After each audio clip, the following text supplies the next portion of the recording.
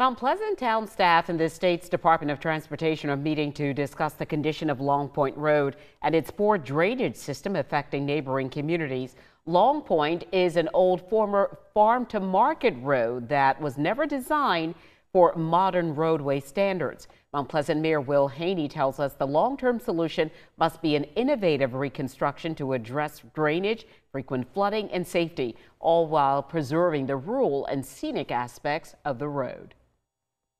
We don't want to lose the character of Long Point Road, but all this water in the ditches and all this pavement that's cracking every time we get a heavy rain where water infiltrates, that's got to be fixed. Mayor Haney says Long Point Road is on the town's list of priorities for funding if the extension of the Charleston County sales tax referendum passes this November.